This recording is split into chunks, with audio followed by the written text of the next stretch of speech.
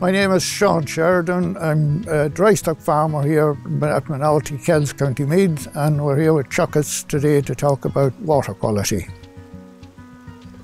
Hi, my name is Meabh O'Hagan and I'm an ASSAP Advisor for troughs.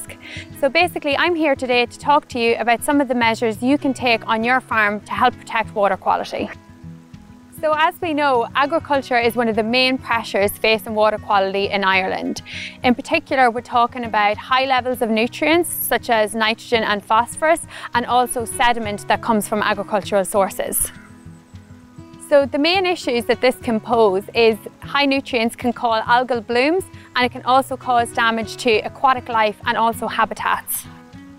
Routine farming activities such as slurry application and fertiliser application can cause a loss of nutrients to our waterways if they're not applied according to best practice. There are a number of measures that you can take on your farm to reduce the amount of nutrients and sediment that enter the waterways in order to protect water quality. So one measure you can take is to ensure that manure, slurry and fertiliser are applied at the right rate, in the right place, at the right time. On average, only 25% of nitrogen spread is utilised by grass, with the remainder being lost either to the atmosphere or to water.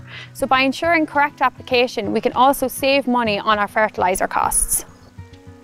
Another measure you can take is to introduce a fenced buffer zone or a margin of vegetation to break the pathway of nutrients from the field to the water.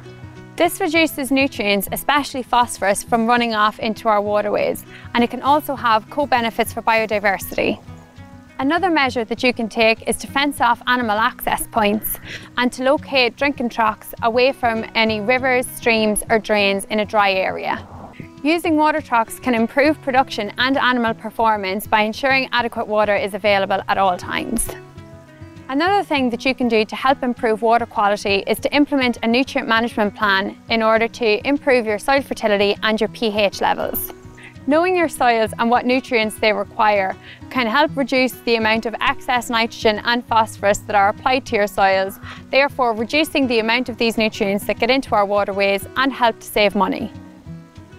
You can also reduce your nitrogen requirements by incorporating clover or mixed species into your swards.